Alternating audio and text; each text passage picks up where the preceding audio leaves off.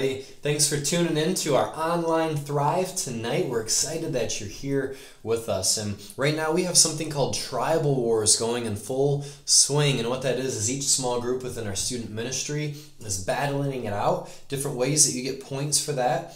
First way actually is participating in tonight's theme, and that is graphic tees and jean jackets. So if you got a graphic tee, you can wear it. If you got a jean jacket, you can wear it. You can wear one, you can wear the other. You can get more points if you wear both. So participate in that. When you hop on your Zoom after this, wear those. And then you also get points by having your Bible and journal on the Zoom call with you.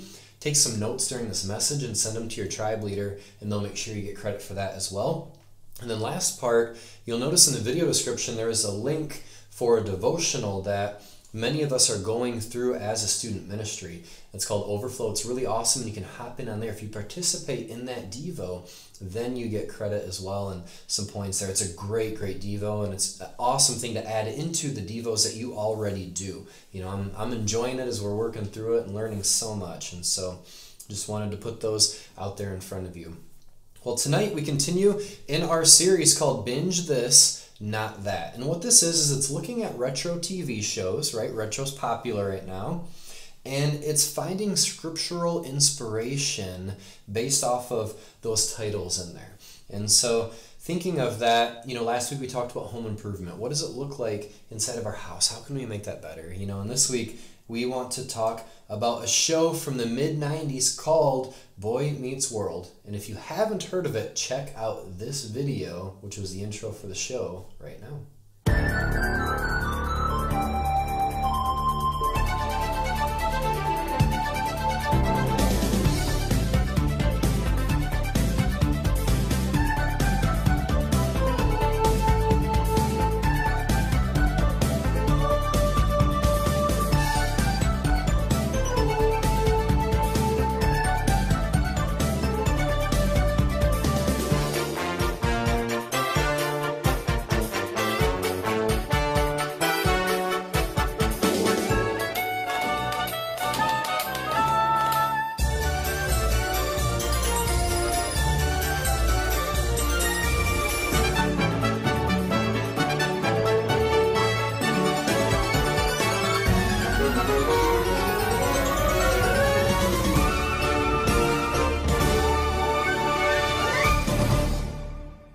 It's so funny to look back at some of these TV shows and to notice how all this fashion's coming back in again. And I remember when this show first came out, it was one that we would watch in my house. And just give you an idea of what Boy Meets World even is it was a show that came out in the mid-1990s. It actually first aired in 1993, and it ran until 2000. It had a few different spin-offs here and there of the characters and themes and stuff like that, but the premise of it was this main character named Corey Matthews, and it was him in 6th grade in the first episode just learning how to navigate life and friendship and the different things that come up with it, hence the title Boy Meets World, right? He's trying to figure out his relation with this world. It's dealing with adolescence and the issues that were faced as he was going through culture and the different things at that time.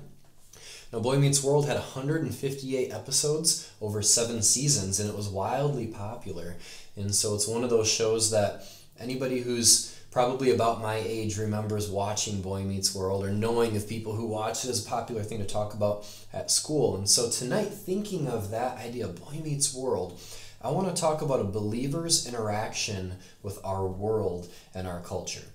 Now, at some point, every person who follows Jesus is going to come in contact with culture that's opposite of Christ. They're going to come into contact of that because we understand that the world's standards aren't the same as what Scripture lays out for followers of Jesus. So what do we do when believer meets world? What do we do when those things come together? How should we view that? What does that look like? So we just want to unpack a few verses tonight and encourage you as a follower of Christ as you seek Him in this world that sometimes we feel that pressure and we can really feel upside down. And so let's pray. Lord, we thank you for being able to come together tonight to hear your word. And God, we thank you that it is so relevant, it is so active in our lives. And Holy Spirit, we ask that you will speak to each of us as we dive into this. And it's in Jesus' name. Amen. All right, if you have your Bibles, go ahead and open up to Romans chapter 12. Romans 12 and the first and second verses of that passage. If you forgot to grab your Bible in the beginning of this or your notebook, hit pause, go get those so you have it for this. That way you don't miss anything. But Romans chapter 12, verses 1 through 2, this is a passage of Scripture that really encouraged me early on in my growth with Jesus, and as I was interacting with people who weren't Christians, those who had yet to know him and different standards they had.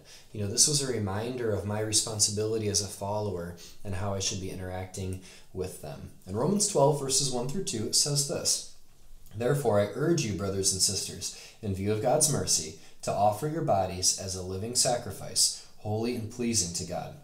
This is your true and proper worship. Do not conform to the pattern of this world, but be transformed by the renewing of your mind. Then you will be able to test and approve what God's will is, his good, pleasing, and perfect will." Now, the reason this encouraged me so much was that it gives us insight into a believer's relationship to worldly culture, the culture that's around us.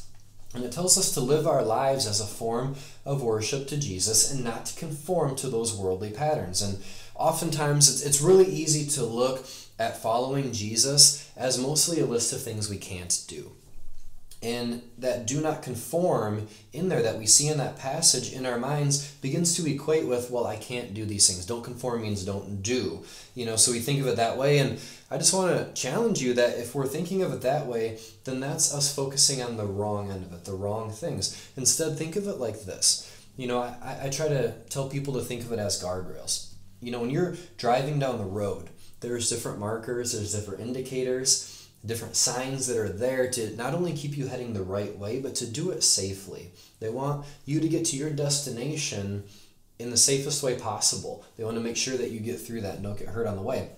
And now some roads, as you're traveling, you'll notice have guardrails. And those guardrails are there because there's a greater danger there if you were to go off the road. There's a sharp curve and it drops off a bunch. And in the ice, if you slid and went off that embankment, the guardrail would stop you.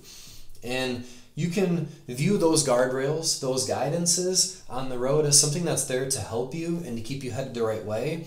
Or you can view those guardrails as, this is ridiculous, this is restrictive, this is wrong, I should be able to do whatever I want. Like, who are they to say this? Well, you can do that. You can go around those guardrails if you choose, but you have to remember, yes, you're free to choose, but you are not free from the consequences. So if you choose to go off-road and around them guardrails, that is your choice, but you're not free from the consequences.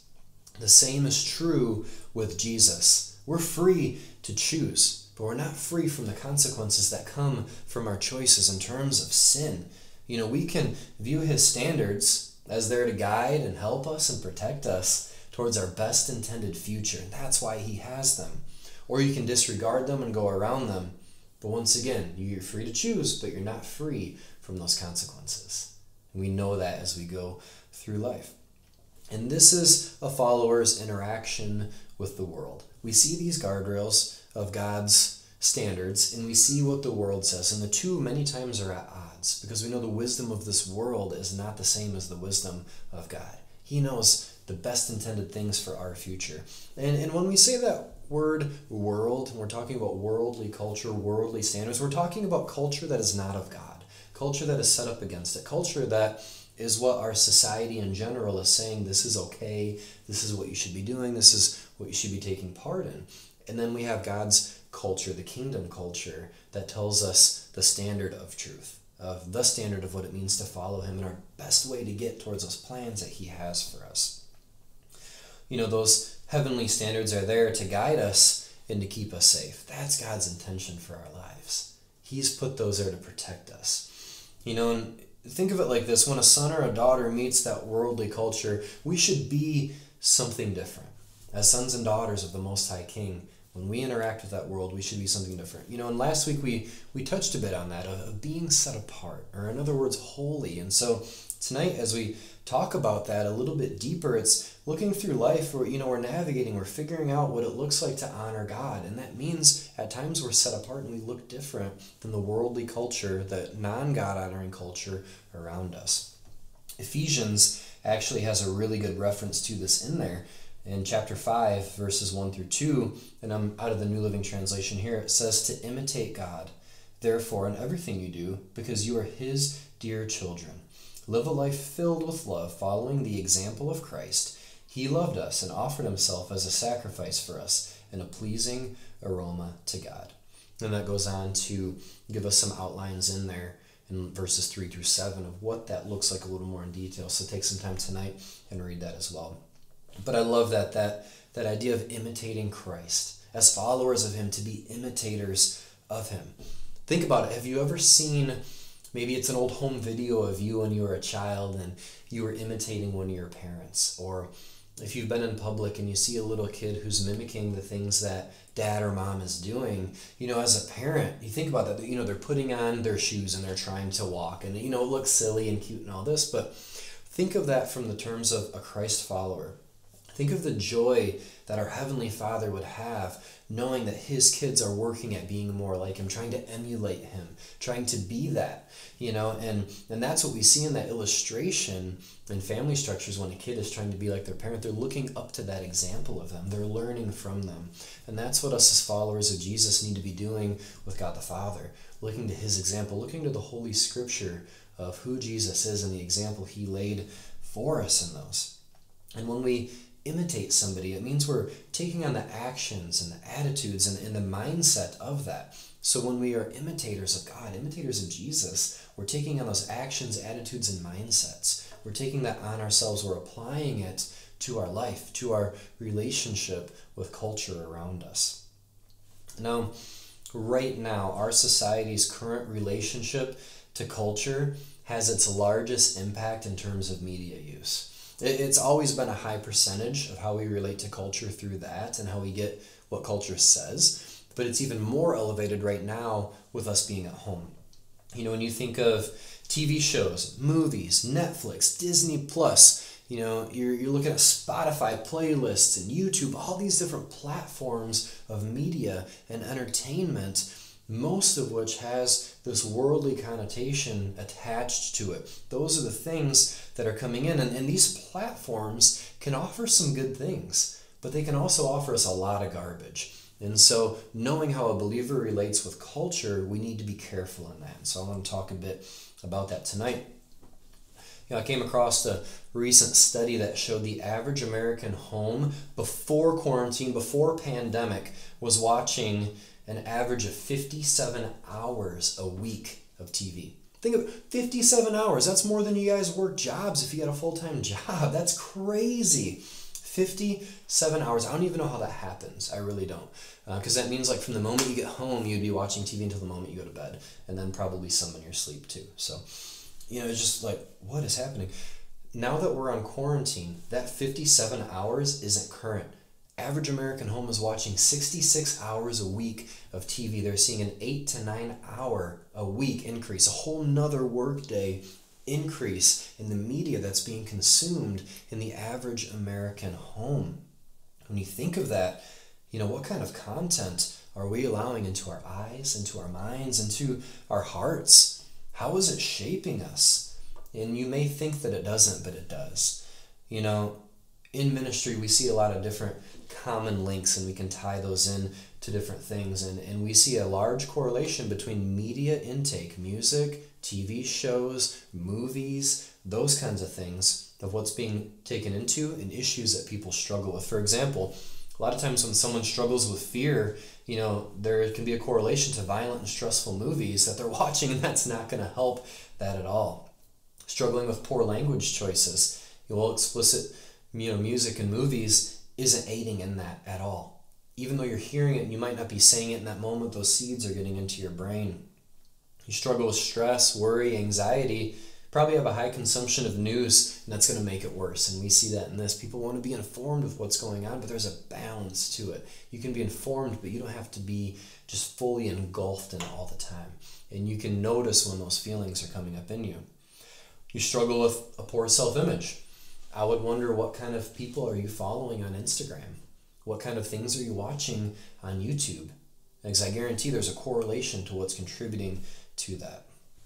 Proverbs 4, verse 23 through 27 gives us some wisdom and scriptural insight on this. And it says, above all else, guard your heart, for everything that you do flows from it.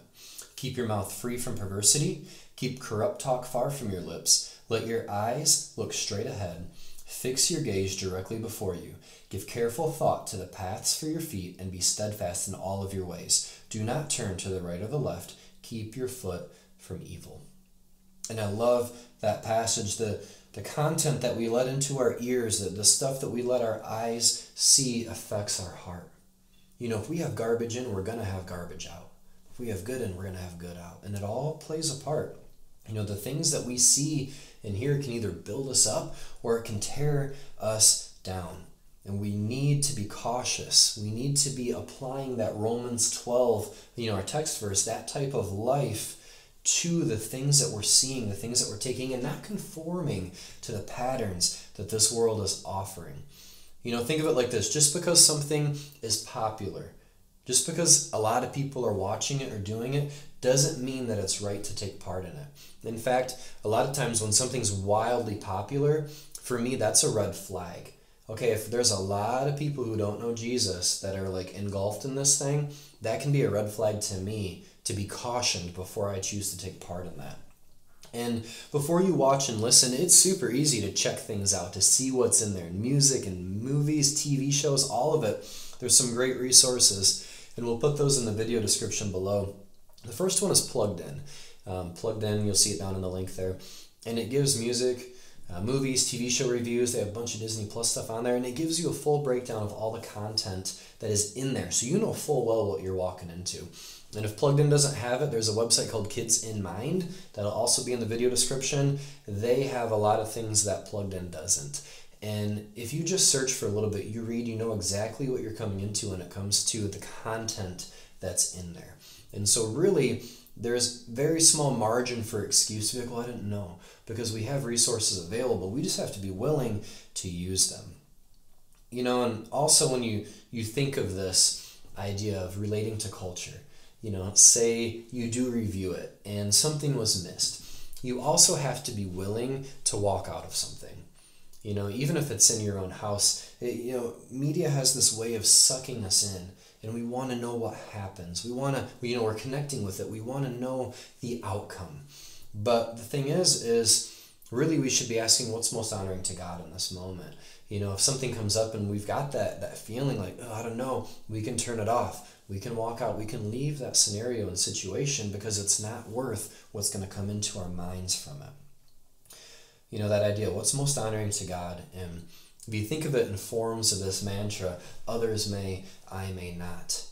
Basically meaning, just because others are doing it doesn't mean that I have to do it. We're in charge of us, and we're in charge of the things that we see and we interact with and we allow in. And so, a few questions here for you to ask yourself in terms of media, in terms of relation to culture, that can help you filter, should you be taking part in something or not? And the first of those is this: what thoughts is the content that I'm taking part in invoking in me?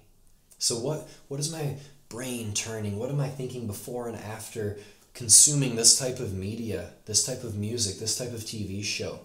Are they things that I want to dwell in? Are they thoughts that I really want in there? Another question to ask yourself is, what do I sense in my spirit? As followers of Jesus, He's given us His Holy Spirit, and that's there to help navigate us through life. And it's there as a checkpoint a lot of times. And I know there's times when I feel that uneasiness in me that's from the Holy Spirit. And I can push that down. Once again, you have the choice. You can push that down or you can listen to it. All right, Lord, are you trying to tell me something here? Maybe this isn't the best for me. Maybe this isn't something that's going to trigger thoughts that I need to be meditating on. So what is the content invoking in your mind? And what do you sense in your spirit? And the third one is this: is it against scriptural principles? Thinking of that as you get into the Word and you know God's heart. Is this form of media lining up with the principles of Scripture, or is it against it? We don't want to be taking in things that are setting itself up against the message of God. And so I find when I ask those questions, it really helps me to navigate through something that may have clean reviews, but might not be something that I still want to be able to take part in, because I don't want anything to affect my relationship with the Lord if I have any say in it at all. So these 3 questions can help you navigate that media and even making decisions and what to do and what not to do. And really it comes down to this bottom line: we want our lives to be honoring to God.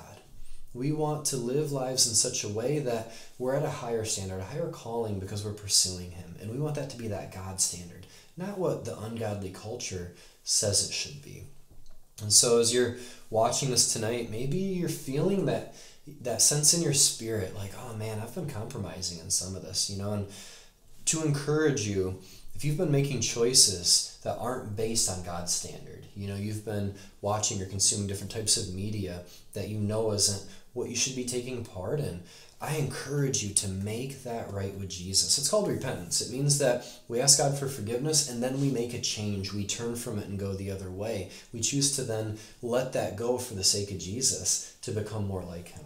And we know that He's there to help us do that. That's part of the role of the Holy Spirit, is the empowerment to live out the life that God has intended for us.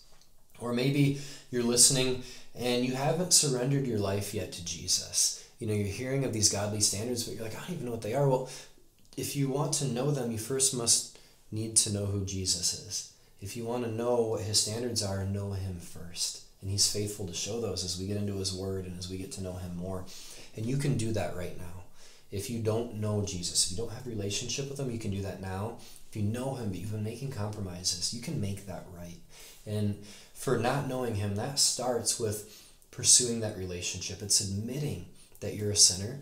It's admitting that Jesus is who He says He is, and asking Him for forgiveness, and then choosing to live for Him and taking steps towards Him. For those who are already in relationship with Jesus, but there's been some compromise made, it's asking for forgiveness and turning from that, trying to make sure that we stay within those guardrails, and asking God to work within our lives, being willing to let go of those things. So as we wrap up, I want to encourage you that Jesus has an amazing plan for your life. Far better, far more wild than anything you could ever ask for, ever dream or imagine. And as you pursue Him, He's given you this roadmap for the best journey, the best intended plan that He has for your life. And that roadmap is going to take you on a path that has some guardrails, that has some warning signs, some things that, hey, avoid these to keep heading the right way. So I encourage you, as you're navigating through that path, change your thoughts from I can't to I have freedom in Christ, so I don't have to. We're not bound in sin anymore. We have a choice to be free from that. We have freedom in Christ, and focus on all that He's given you. Focus on that beautiful plan He has. So you've given up a few things that are temporal and don't satisfy and can really harm you for the gain of God's plan for your life and eternal life. Who wouldn't trade that? How amazing is that? So begin to shift that thinking, not from I can't to I can and I want to. And that's the key right there to a believer's interaction with the world. As we wind down, guys, I'm going to pray for you. But then right after that, Zoom calls are going to be firing up. So make sure to hop onto those. And if you can't get on a Zoom for whatever meeting, spend some time with some friends and some family and dialoguing on this. And, open up your word and journal on this as well. And ask the Holy Spirit, okay, what things are in my life that aren't honoring to you? And He's faithful to show that. So let's pray. Jesus, we thank You for Your word. God, we thank You that You didn't just come and then just leave us to our own devices. God, that You are active in our lives and You show us that best intended plan and path for us. So Lord, help us to understand what that is. And Lord, highlight things in our lives that are not honoring to You. Lord, help us to correct them. God, we want to be followers of You who are just all in, who are willing, Lord, to give up anything that may trip us up or pull us away from You. And Lord, keep us on that path of seeking You towards our futures. We know You have our best intentions in mind, and we're thankful for that, God. And we thank You that we have freedom in You, and it's in Jesus' name.